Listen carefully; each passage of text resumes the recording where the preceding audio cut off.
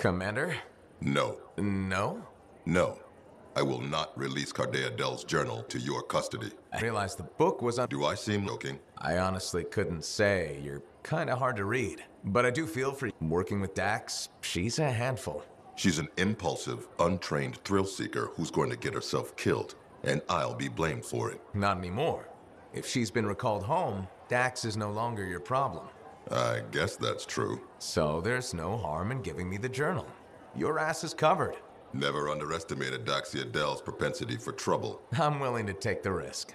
Then you're braver than you look. Freelancer?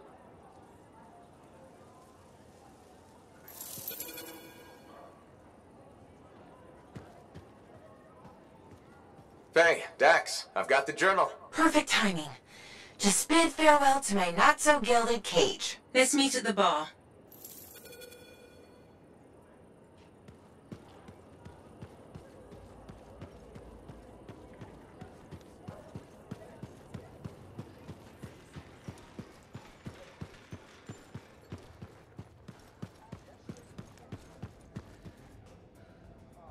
Here it is, the elusive journal. Let's recap what we know. Before her disappearance, my aunt was in the midst of charting the locations of volatile Shaper relics near Fort Tarsis. It looks like they formed a circle. Guess what's at the epicenter? The Heart of Rage. Yep.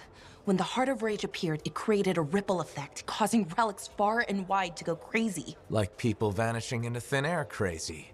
That was the theory. Aunt Cardea disappeared before she could prove it. From his notes, it looks like Talon agreed with her. His notes? He defaced my family heirloom? Focus, Dax. What does Talon say?